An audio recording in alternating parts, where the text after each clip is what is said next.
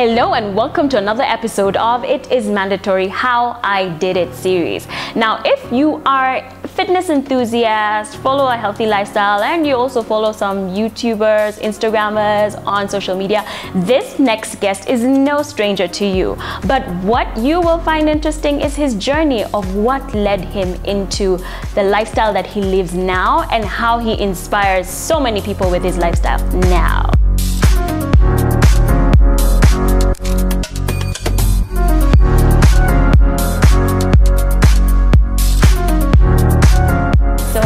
Shiv to It Is Mandatory How I Did It. Thank you so much for coming. Thanks for having me. Great. So if you're in the fitness world, many people would know you, but many also don't. So for those who don't know, tell us a little bit about who Shiv is.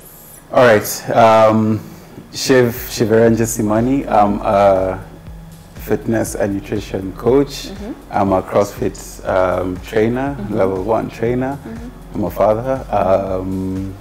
Yeah, basically a fitness enthusiast. Let me just put it at that, cap it at that. Awesome, fitness enthusiast. So take me back. Have you always been a fitness enthusiast back to your childhood? What kind of child were you? Yes, I've always been into working out, into fitness, into anything outdoors basically, whether it's camping, whether it's swimming in whatever river in Shiv'S, or playing football morning to evening, basketball, running. I actually wanted to be a footballer as a kid. That was my dream. I wanted to be a footballer. Who was your inspiration at that time? I think there was Henry, there was Ronaldo, the other Ronaldo, then this other Ronaldo came in. But yeah, it was, I wanted to be a footballer, and that's what I wanted to do in my life, but it didn't work out that way. So yeah, you know, life, blah, blah, blah. But I stuck to it. I stuck to the swim team. I stuck to the football team, to the track team. This is in high school now? Yeah, primary and high school. And uni, I stuck to swimming and like church football team also. Then I fell off a bit. Okay, so you were actually pretty active all through, like primary, high school, university. So, but you've said you fell off. Yeah, was there a point where you were not 100? I think as a kid I was very into football, but not really taking it out of the pitch. Just yes, in the pitch and practice, I was very serious about it. I think I was good, but I never took any steps outside, like going to the gym or my nutrition. I never really. I would say I didn't care. I didn't really know much about it, so I didn't really, you know. There was no information. Yeah, there was no information, so I was like, so okay. Ignorant. Yeah. Then I think uni, like the 3rd, 4th year of uni, things just fell apart. You know, now you just go straight into partying because of all the freedom you have. So you're just partying, and that was my lifestyle for like a year or two. So in uni, you started off, you know, still keeping active, and then there was a point where you totally fell off and took on another lifestyle. So that lifestyle was partying, drinking every weekend? Like 4 times a week. Wow. 4 out of 7 days a week I was definitely drinking. So there was absolutely no room for fitness in that lifestyle? Not really, because I was hungover most mornings. So there's really no room. I would try maybe like once a month or twice a month, but it was just kicking a ball and that's it. And it's just one-off, like a one-off. Okay, so you did that, you partied, you did that lifestyle for like 1.5 years, you say, or 2. So what was the tipping point? What made you then become the Shiv that we know today? How do I put this? I had a number of experiences which kind of brought reality, brought me back to reality about the path I was taking. I was in 3 car accidents, all drunk driving. I was the one driving. In a span of a year? In the span of a year, yes. And you didn't, I was driving today? Yes. 3 drunk driving accidents, 1 fight outside, right outside Q's, or Electric Avenue. Where like broke my finger, black eyes, you know, almost lost an eye, almost. So I think after the last incident, which was towards the end of the year, to around November or something, which year was this? Was this 2013 or 2014? I think 2013. I just realized, you know, this is going south. This is really going south. You're on a fast road to destruction. Yeah, yeah. So I quit drinking. At the time, was also smoking. Okay. So I tried to quit smoking for a long period in the year. I joined Muay Thai fighting to help me with that, and it did. Took around. Wait, Muay Thai helps you stop smoking? No, I just needed something really difficult to distract me. And the smoking and that training was not. They couldn't go together. They couldn't go together. It was death. You know, I couldn't breathe. I couldn't. So I finally stopped smoking after like 8 months of trying on and off. And how long had you smoked for? I was smoking 2 years. Okay, and you were able to drop it in 8 months. Yeah. So it's possible. It's possible. It's not easy. Yes. I wouldn't even lie. It's not easy. Yes. But I stopped it. I quit drinking for the year. And yeah, so fast forward, I just threw myself into the gym and worked out. I used to work out twice a day, every day, 5 out of 7 days, then once on the 6th day. Okay. Yeah. Wait, so was this, that I just threw myself in a gym. Cold turkey, like from drinking, smoking, going out, dropped that and dived into gym every single day, 6 out of 7 days a week? Yeah. Twice a week. Yeah. But that's how bad you wanted to change your lifestyle. Yeah, I just wanted to change, and also I started to enjoy this whole gym lifestyle, this making progress. I started to see progress in my body. I was going bigger, I was going stronger, so I was like, oh, okay. What did you look like before the party years? I was tall and skinny. Because I've seen the pictures, but it doesn't have it. Yeah, I was tall and skinny. Tall and skinny, no muscle, no I've always been very slim my whole life. Okay, so now you got into the gym and you started working out 6 out of 7 days a week. How did you get into now, I want to get into this as a career field? I think later on now I started posting videos with my then business partner. We just started posting videos on Instagram and all social media just for fun, really. And very many people started taking interest and wanted to know what we're doing, can we help them out? And then yeah, that's more or less literally how it started. So we're like, okay, we can actually make money out of this. I still had a 9 to 5 at the time. My business partner was doing it full time. So we just took the plunge at the end of it, and we're like, look, let's just do this. It was tough. We didn't really have any money, any backup, nothing. But we just decided to do it. Take the risk. Yeah. Wow. No looking back. I think for me, you're one of the fitness personality. I don't know if you call your personality online that seems to have actually been able to monetize being out there, being on Instagram. Is that a viable? I think it is. Option? Yeah. Yes, I think it is. But you can't just rely on one outlet. You know, you have to be good at Instagram, try YouTube, try Facebook, and also just diversify what kind of content you're putting up and decide what it is you want to sell, so to say.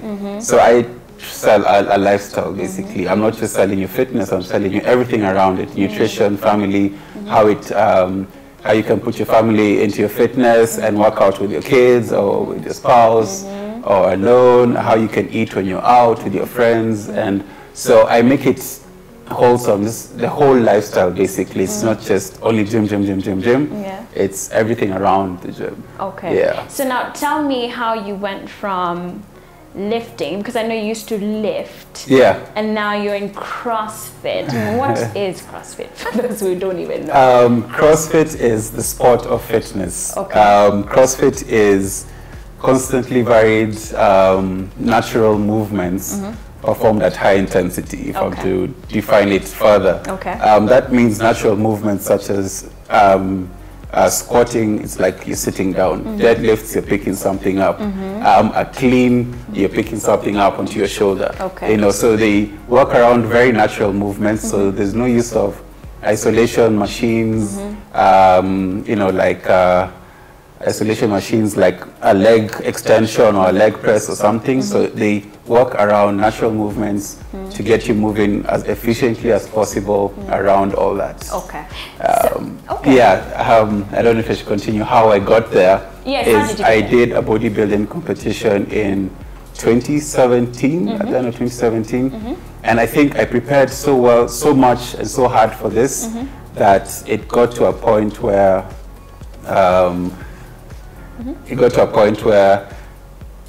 I stepped on stage, and I was on stage for literally 2 minutes. Yes. And off stage, and I got 6th place, and I was like, I prepared a year for this, and this is all that happened. I get. So I kind of lost the passion for it. I was just like, what's the use?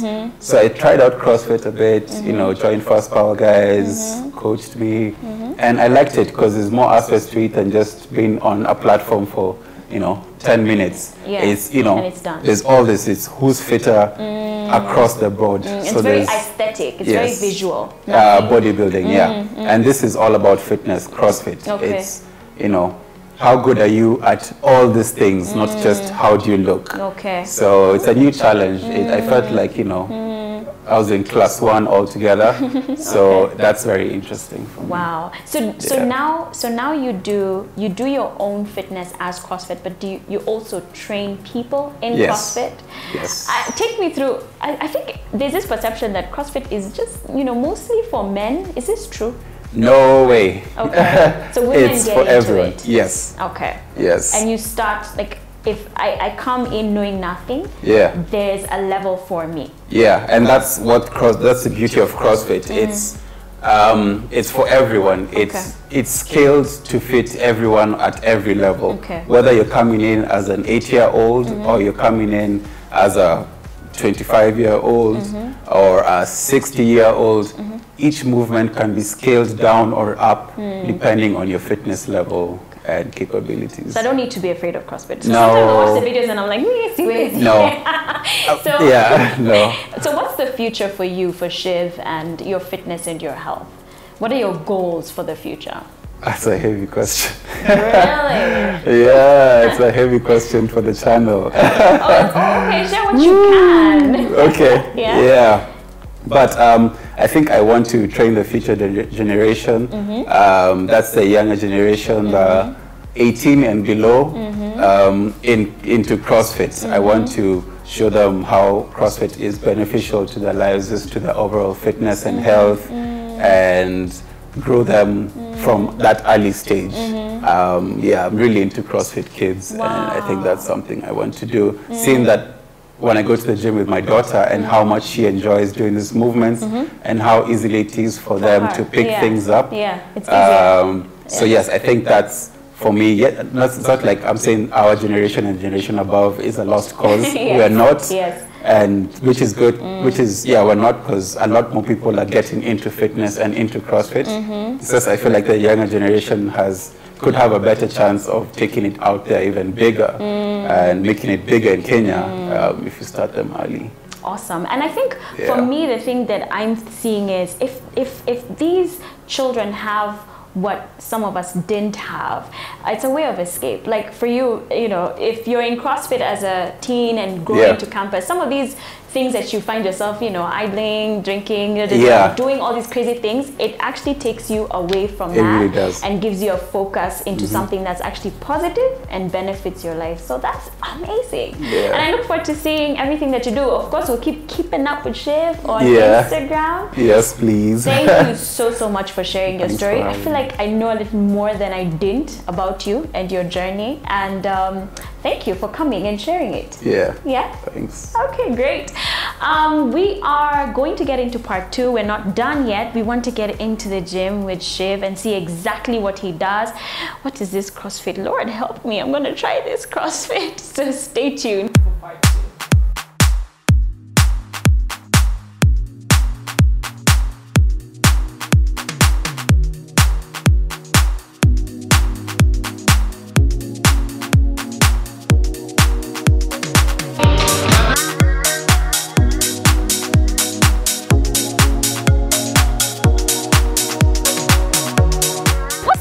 We are are in part 2 of It Is Mandatory How I Did It, and like we promised, we're with Shiv at AlphaFit Gym. Welcome, Shiv. How you doing? Welcome to you. Well, welcome to your channel, but I'm welcoming you to the gym. Thank you, and I feel appropriately welcome. So what are we going to do today? So we are going to do a CrossFit workout, heavy on the legs and the lungs. Okay. So we'll have a bit of the assault bike, we'll have some heavy front squats and some explosive box jumps. Okay. We'll do it for a 15-minute AMRAP. Okay. That's as many rounds as possible, and we just go hard. Okay. Bit of strategy, a bit of rest here and there, but we keep moving. Okay, Shiv, you go easy on me, right? Yeah. Yeah? Yeah. Okay, awesome. I look forward to it. So let's get into it. Yeah.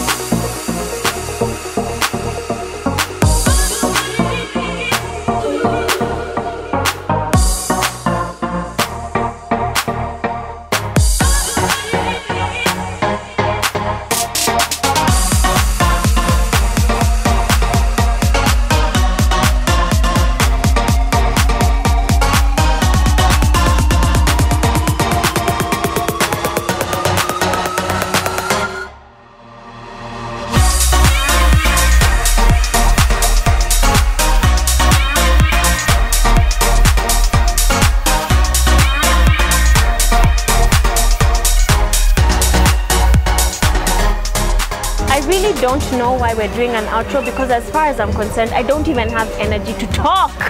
Shiv, thank you so much for that. You're welcome. It was painful. Yeah. But it stretched us, it stretched me, and I feel like I have an idea of what an average CrossFit session is like. Yeah. Because that was a CrossFit session, right? Yeah, so as I said, I think in part 1, it's all about just high intensity workouts that are constantly varied. So you come in the next day with do something totally different. Okay. But it's all about getting different kinds of stimulus in terms of intensity. And playing around with that. Yeah.